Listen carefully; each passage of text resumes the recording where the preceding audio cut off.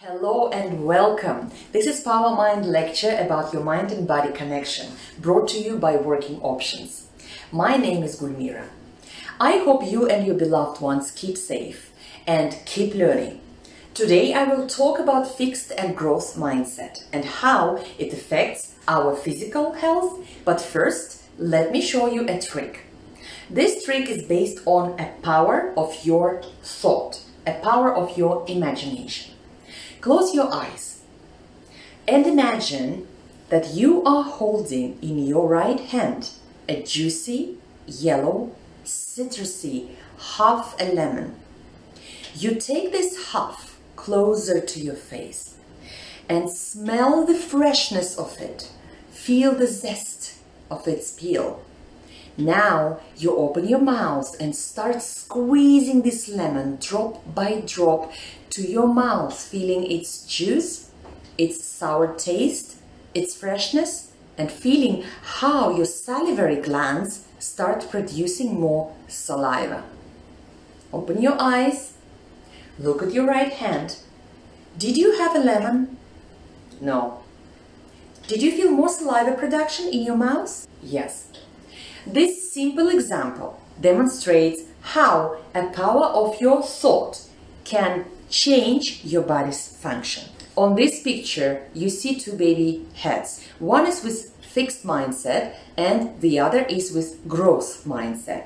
If you look at the thoughts of a fixed mindset head, you can say that this person doesn't have confidence, it cannot handle stress, and it is driven by negative thoughts, and it has a fear of being judged, misunderstood, or rejected. The other head has a complete opposite attitude, with plenty of motivational positive thoughts, confidence, and a rejection-proof attitude. Which mindset do you think will be more successful in life? That's right, growth mindset. There are three components of growth mindset. If you keep waking up every morning with the thought that you don't like going to school, you wished you stayed at home, you wished you didn't have so much to read, one day you will certainly wake up with the flu or any other physical condition, which you may have caused by your negative thoughts, repeating every morning. So be careful what you wish for, and remember, there is always something positive in any situation. Component number one is positive thinking. Component number two, stress management. Very important. In order to keep your body healthy, you need to learn how to manage stress. Stress can kill your brain cells. Stress affects your memory and other brain functions. It also promotes inflammation. Before exams, you are stressed the most. Introduce square breath. Exercise to calm down and get back to a normal, free of stress state of mind.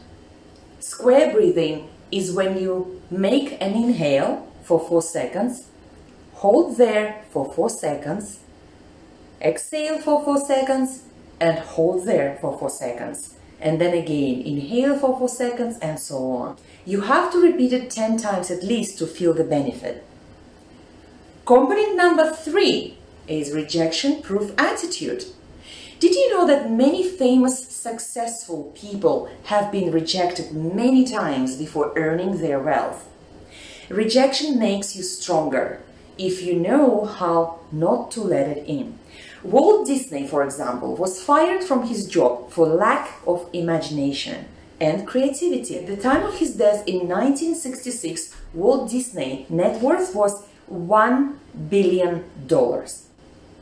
J.K. Rowling was fired because she was writing stories on her work PC all day long. She's worth $92 million.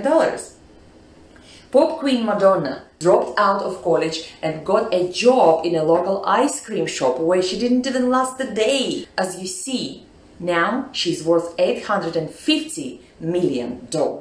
All these celebrities have a growth mindset. If you adopt growth mindset now and start managing your stress as well as rejection-proof attitude, gradually you will notice positive changes in your life and in lives of your beloved ones. Take care and keep safe.